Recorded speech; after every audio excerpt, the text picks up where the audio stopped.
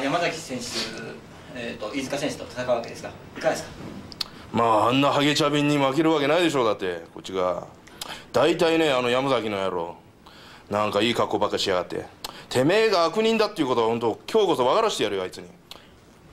高山選手、そうですね、なんか人のこと UWF の恥さらしだなんだかんだ言って、自分はもう出てったくせにね、勝手に出てってね、わけわかんないことやってるくせにね、人のことを言ってる場合じゃないだろうと、まあそれを分からしてやりますよ。まあ2人ともね、去年僕がもう叩き潰したやつなんでね、今日なんか試合する必要もねえんだけど、まあ、分からないようだから分からしてやるよ。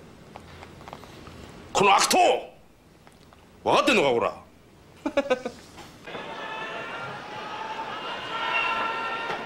これより第5試合を行います。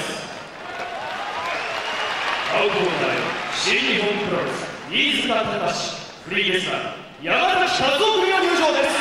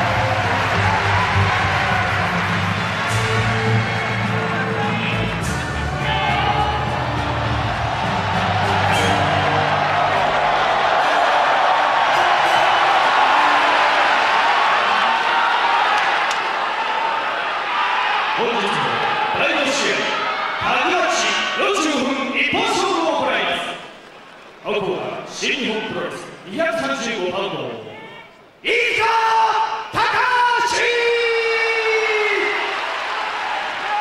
フリーレスラー225パウンド山崎一夫、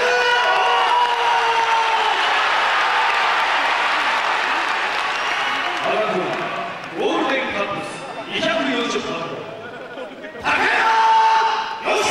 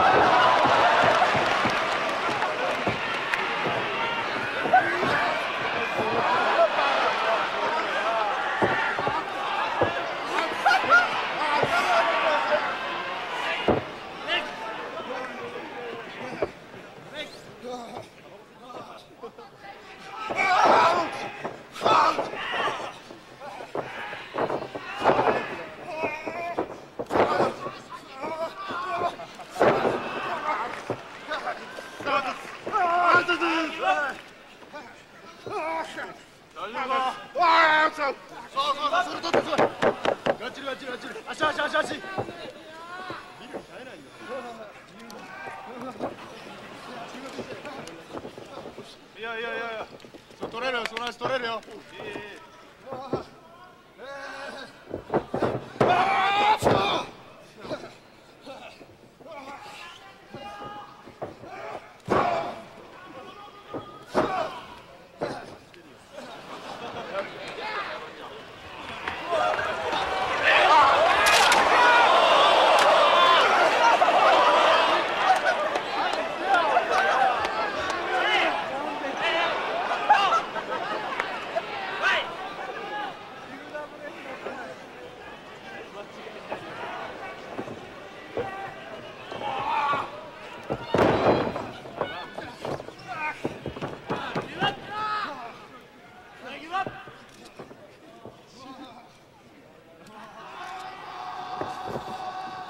5分経過。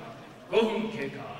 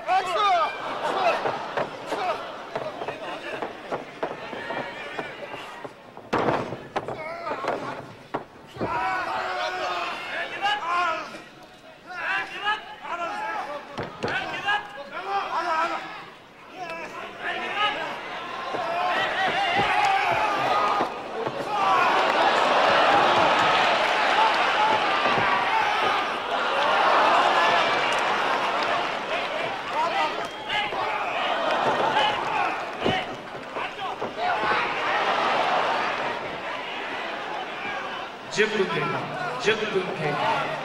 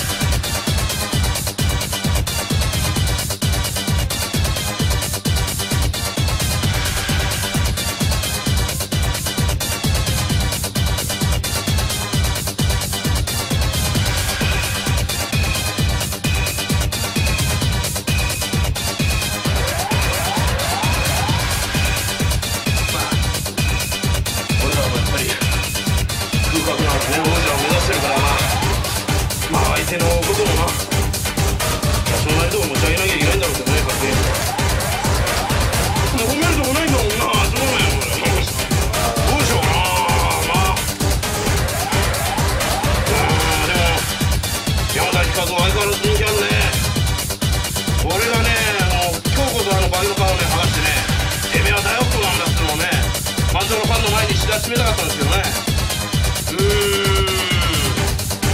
難しいな。ついたものがありますからね。彼もね、人はそういう悪党ファイトに目覚めればな、本性を出せばね、一番強いんだから。絶対ね、今より全然ね、上いけると思うんだけどな。まあ今日なんかも UWF 行った時はかなり良かったんでしょ。でもまあ僕は新日の応援して、こういうことですかね。